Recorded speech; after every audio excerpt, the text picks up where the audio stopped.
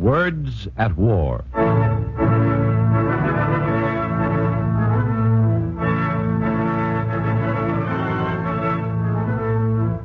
The National Broadcasting Company, in cooperation with the Council on Books in Wartime, presents another of the most significant programs on the air today, Words at War, dramatizing the most representative books to come out of this great world conflict.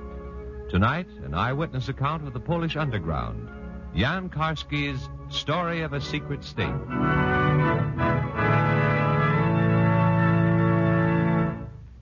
My name is Jan Karski, Polish officer and member of the underground. Before the war, I was interested in demography, the science and statistics of populations, and was completing my doctor's thesis in that subject. I lived with my brothers and sister in Warsaw, and like many others in Poland at that time, I was blithely unaware of what the future had in store for us as a nation and as a people.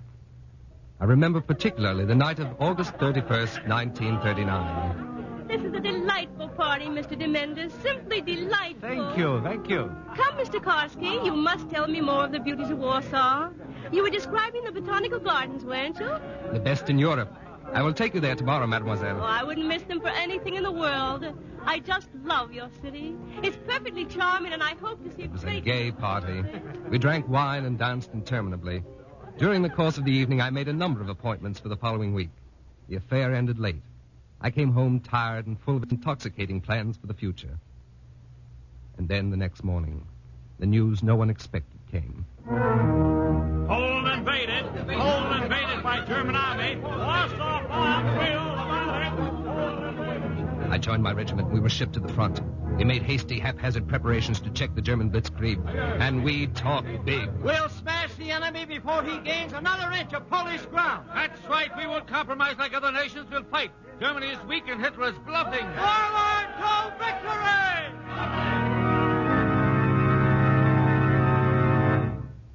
A week later, we no longer had an army, and Poland ceased to exist as an independent state. And I, Jan Karski, was a prisoner of war in deep Russia.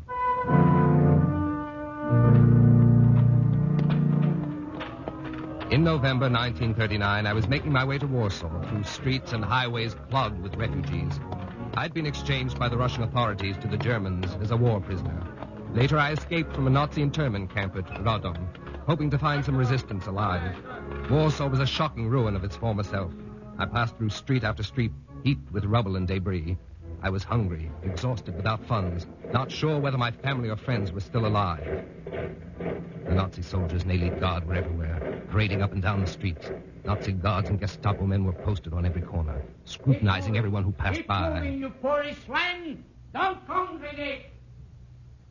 Finally, I came to the house of my friend Paul. I made sure no one was following me and knocked on the door.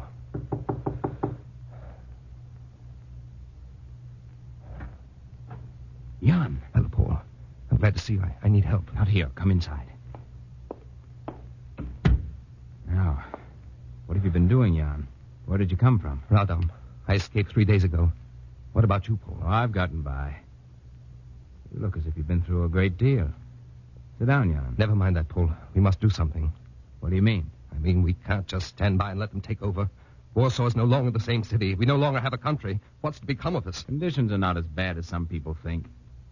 The last battle has not yet been fought, Jan. But, Paul... Take it easy. What about yourself? A man like you, young and healthy, you're in constant danger. You can be picked up at any moment and sent to a forced labor camp. Have you any plans? None whatsoever. Do you have any papers? Any money? No. Would you have the nerve to live under a false passport? Why, yes, but what makes you think it's so easy to obtain false papers? They can be obtained. But can I obtain them? Shall I have to pay much? And where will I get the money? You ask too many questions, John. I'm sorry, Paul. Times like these, it's not healthy to be so inquisitive. What'll I do then? Well, you'll need a place to live, first of all. Now, this is the address of the apartment I'm sending you to. Here you are. Go there, get some supplies. Don't leave the apartment and don't speak to anybody. I'll come in a few days and tell you what's to be done. Goodbye now. And don't worry. Thank you, Paul. I appreciate this. There's one more thing, Jan. Yes? Just remember this. Poland has been defeated, but she's not been conquered.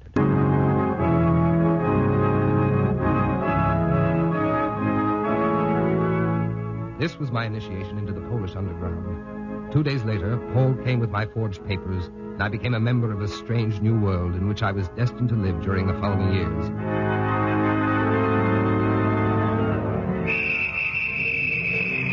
All right, don't move. Anyone who moves will be shot instantly. Cover that end of the blockhouse. Jawohl, Herr Leutnant. Ready? Ja. Kunze, Schmidt, Hier. take the machine gun and come with me. Block all exits with trucks. Jawohl. Fire all like this. The pattern of German conquest soon became quite clear to me, as it did to every Pole, young and old, healthy and sick, man or woman. The pattern was a systematic, ruthless, premeditated extermination of the Polish people. Now listen carefully, you Poles. Our guns are pointing straight at you. And I can assure you that we will not hesitate to use them unless you follow orders. Every man and woman standing on this street, line up in a double file. Men on this side, women on this side. Move! Move, you boys! Move! Come on, quickly! Oh! Come on. Now, when I give the order, you will march to these trucks. Men on this side, women on the other. From here, you will be taken to the police station where your papers will be verified. All those whose documents are in perfect order, who can give a satisfactory account of their ancestry, employment, political sympathies, movements, etc., and can clear themselves of the charges made against them, will be released. The others will be sent to work in Germany. This method was known as the manhunt, staged daily on the streets of Warsaw to recruit slave labor for Germany's industrial machine. There are also other types of manhunts carried out just as systematically, but for different purposes. They are here, Herr Leutnant. 17 on this rate. Fine. Let's take a look at them. All right, girls. Line up. Line up. Single file. Face front. You notice they are all blonde, Herr Leutnant. Ages 16 to 20. And healthy, as you instructed. Yes. A very nice catch this time, Kunze. They'll do very nicely. This one, the pretty one on the left. Bring her to me later. Yes. Yes, Herr Leutnant, of course. All right, girls. I think you know what's expected of you. You shall now get a bath, manicure, hairset, and all other trimmings. Then you will be assigned to the officers' quarters. You should consider yourself fortunate. From now on, you'll get plenty of food and your life will be easy. Besides, you'll be contributing directly to the welfare and happiness of the officers of the Third Reich.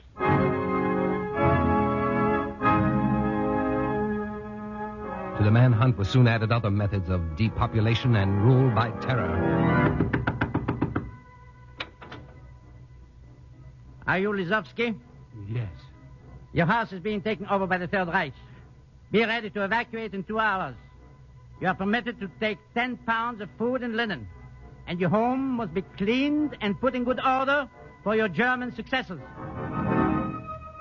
No Pole is permitted to take employment without an employment certificate. All Poles who cannot produce satisfactory evidence of employment will be sent to a concentration camp. The grave is finished, Herr Lieutenant. Very good. Line them up. Line up, you Polish swine. Line up. Now face the grave. All right, Schmidt. Proceed. Yes, Herr Lieutenant. Fire!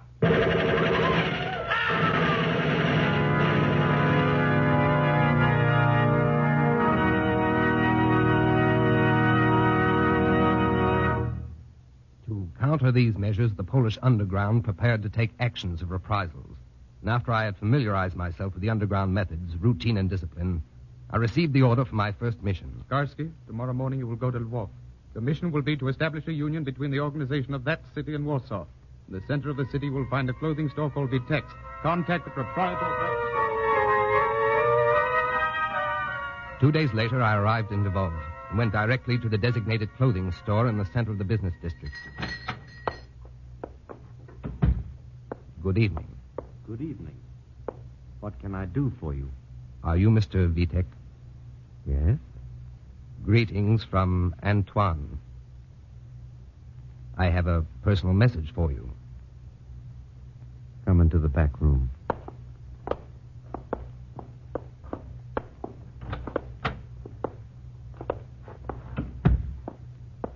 Well? I am from Warsaw, Mr. Vitek. I have information to give you from Mr. Boretsky. I never heard of him. I don't know anybody in Warsaw except one or two relatives. Look, my name is Karsky. I was sent here as a courier to improve the relations between the Lvov and Warsaw underground organizations and to inform you of the new plans. I never heard of you, and I have no connection with anybody in Warsaw. Is there anything else I can do for you? But I came from Warsaw to deliver a message. You've got to listen. Mr. Karsky, or whatever your name is, if you don't leave my store at once, I shall be forced to call the occupation authority. Very well. I'm sorry to have troubled you, Mr. Vitek. I must have made a mistake. I mean, there was obviously some error. Goodbye, Mr. Vitek. I left the store hurriedly and walked toward the park. I knew I was being followed, but I didn't dare leave town. I had to find some method of contacting the underground in Lvov. I sat on a park bench trying to figure out my next move when... Good evening, Mr. Karsky. Vitek. I'm sorry for what happened in my store, but I had to make sure you were the right person. We must be careful. There are spies all over. Now, your message from Mr. Boretsky. I outlined the plan to him, and he listened attentively, nodding his head and interrupting to ask questions. Then he said, I would like you to inform Mr. Boretsky and the others in Warsaw that I am in complete accord with their principles. I will do my utmost to help carry out their plan. My mission accomplished, I returned to Warsaw. Then there followed other trips. Karsky, we want you to go to Poznan and Lublin to contact the underground, and then to Paris to report to the Polish government in exile. When I returned to Warsaw from Paris, the consolidation of the underground was proceeding rapidly, and the network of conspiracy reached every corner of the city and suburbs. This is station WRUL, Boston. For the next 15 minutes, we will bring you the news of the world. London. Today, the British Foreign Office... One of the divisions of the underground was the secret press. Risking their lives constantly, young and old, men and women, listened to foreign broadcasts in soundproof cellars, in small huts set up in forests, in attics with fake double roofs. All right, Lucien, take this story to the city desk and watch out for the Gestapo. The city desk was usually located in a basement or hut in the woods. Is the story all set up, Blizlovsky? Ready to run it now. Here's the proof. Today, the British Foreign Office announced that new evidence has been uncovered supporting the charge that slave labor is being used in Poland and in Germany to man the production line. At the same time, there has been a new outbreak of sabotage in Poland. All right, Blizlovsky, run off 2,000 copies. Distribution was another problem. Every kind of ruse was practiced. Krakauer Zeitung. Krakauer Zeitung. Latest edition. Buy your paper here. No Pole ever bought these German papers unless the boys smilingly said to him, Today you have extraordinary news about German victories. Buy it. That meant the copy was stuffed with an underground newspaper. Or a butcher would say to a woman customer while wrapping her meat. Put it on ice immediately when you reach home, will you? And the woman knew what he meant. There were other methods for keeping mass hate alive. There was the method called the renaming of the streets. At 12 midnight, take down the name of Dubova Street from all the walls, street corners, lampposts, and placards, and substitute the name Roosevelt Street. And so, if you were with strangers, you could immediately tell which side they were on. If they said, I'm going to Roosevelt Street, you knew they were your own kind, members of the underground or patriots. But if they said, come up and see me tonight. I'm on Dubova Street, you knew you had to be careful and watch your tongue. We also developed specialists in sabotage and revenge, seasoned by experience. By the order of the underground government, this list of criminals will be released from the penitentiaries. This shall be done by means of fake documents, forged pardons, etc. Once released, these criminals will be encouraged to resume their former profession of thievery and murder, with this proviso that they confine their activities to the Germans. After the war, their sentences will be reduced in proportion to the success of their operations against the Germans. These were but a few functions of the underground. There were others, not quite so pleasant. The underground court, having examined the evidence against Josef Kolchak, a citizen of Poland of German origin, finds him guilty of collaboration with the German authorities. For this crime against the people of Poland, the court orders that Josef Kolchak be executed, the sentence to be administered by any convenient means within the next 24 hours.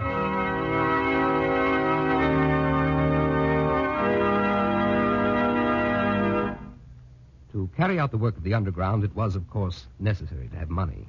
But even that problem was solved in time by the blackmail system. This is how the system worked. We will have to have some newsprint again. Well, how about contacting Herr Gerhardt?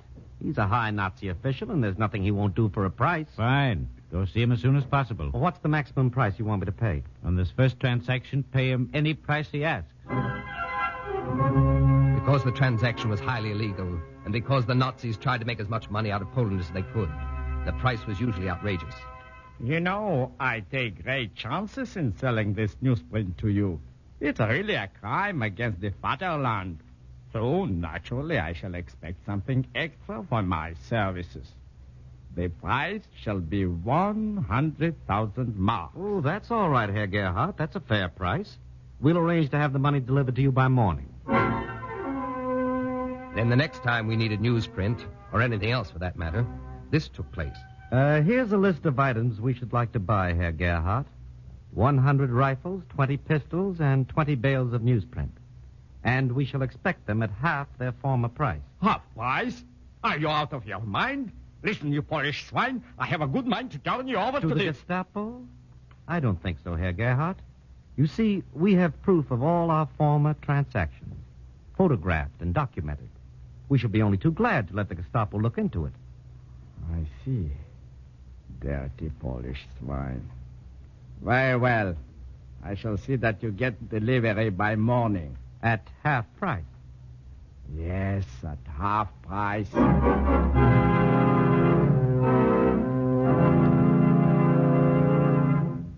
After several months in Warsaw, I was given another special assignment. Karski, we want you to go to Paris and deliver some secret documents to the Polish government in exile. They're all here on microfilm. If anything happens to you, destroy them at any cost. 2 days later, I started on the trip. But this time, as I crossed the Slovakian border... Gestapo! There he is! Get him! So, we've caught up with you at last, Herr Karski. All right, you're under arrest. Fortunately, there was a barrel of water nearby. I flung the microfilm into it. 1 hour later, I was being questioned by the Gestapo. Sit down, you dirty Polish swine.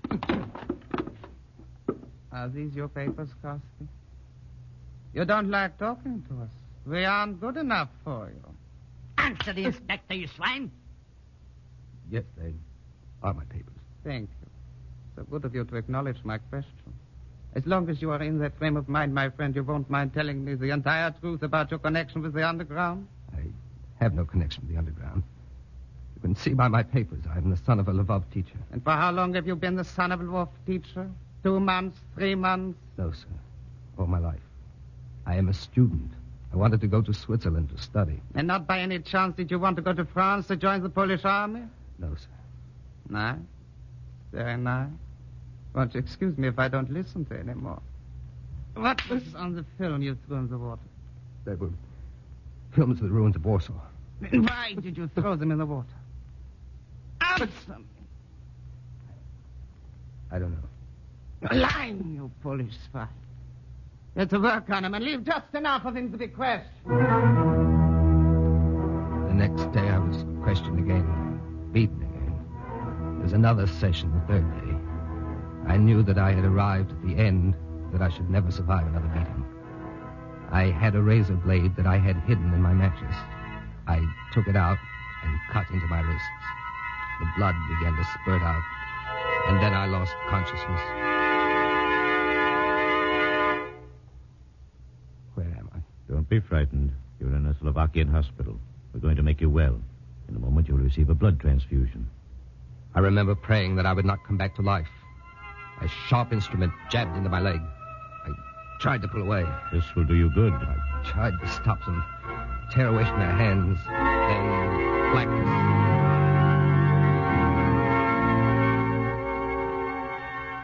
Next morning, I was awakened by a feminine voice. A nun was standing at my bedside. Listen carefully. Act as sick as you can. And don't be afraid.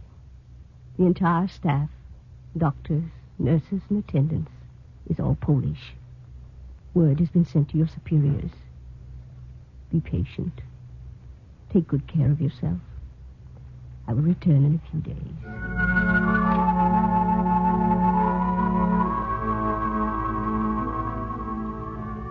2 days later, she came back.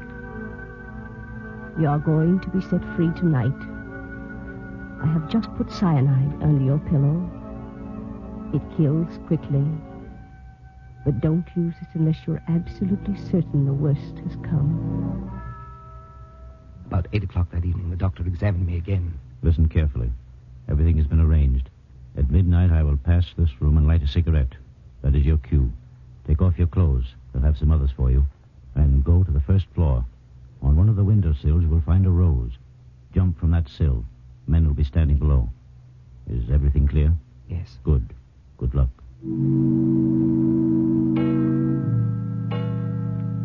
It was exactly 12 midnight when the doctor appeared in the doorway.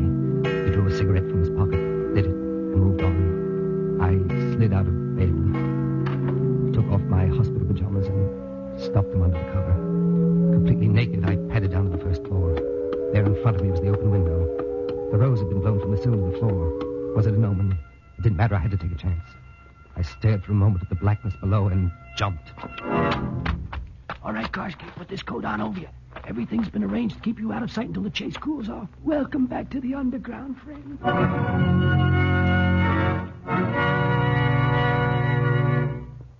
It was a year after my escape from the Gestapo before I was able to help again. The underground had arranged a place of convalescence for me.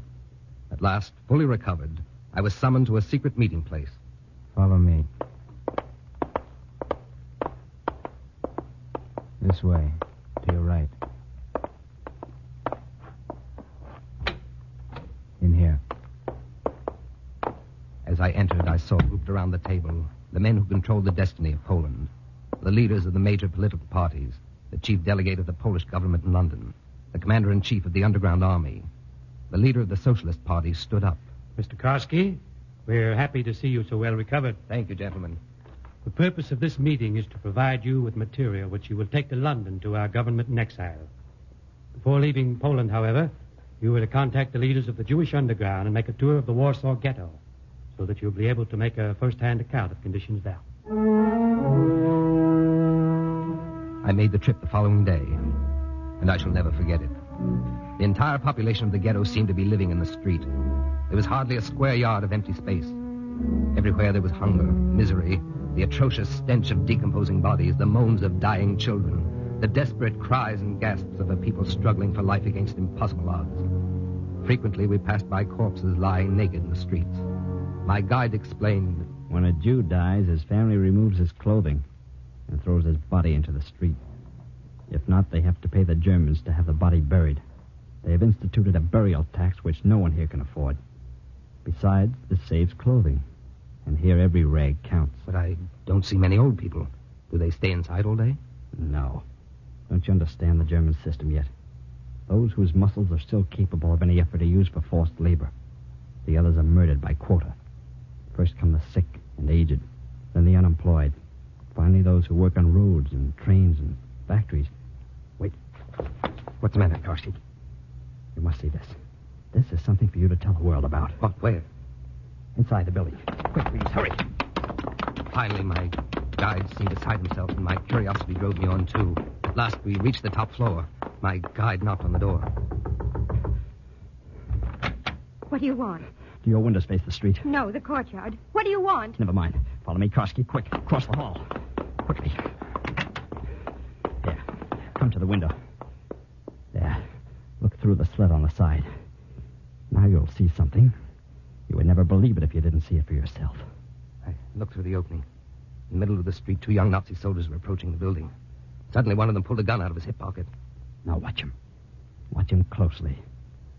He's looking for a target. He raised his arm and took careful aim. The boy who fired the shot shouted with joy. Then they linked arms and walked off.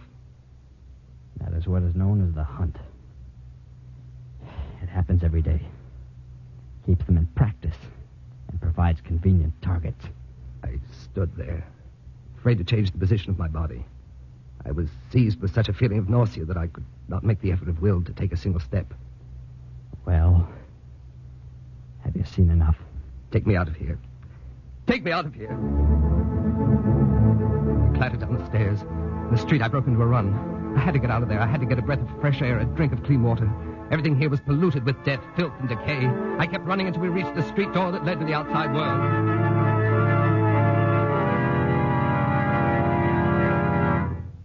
Finally, I left Poland to make my report to the world. At last, I was free to fight in the open, free to recite to all men the Lord's Prayer of the Polish underground. Give us this day our daily bread. Our daily bread is a toil beyond any endurance. And forgive us our trespasses. Forgive us, O Lord, should we be too weak to crush the beast. And lead us not into temptation. Lead us not into temptation, but let the traitors and spies among us perish. But deliver us from evil. Deliver us from the evil one, from the foe of our Polish land. Amen. Let us again be the hosts of our own soil. Amen. Give us freedom, O Lord. Amen.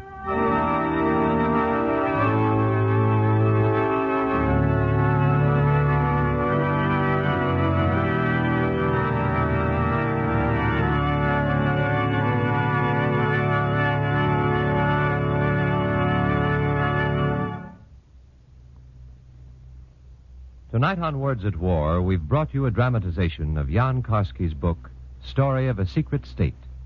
The radio dramatization was written by Ben Kagan, and Morton DaCosta played Jan Karski. The music was arranged and played by William Meader, and the production was under the direction of Anton M. Leader.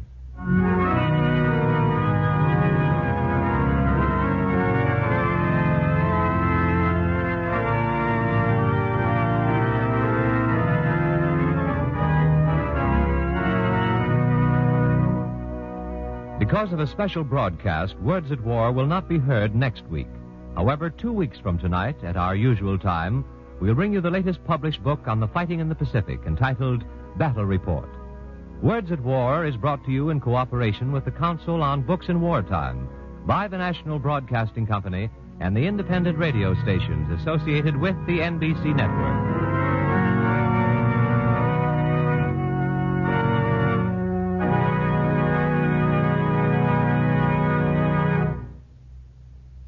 Jack Costello speaking.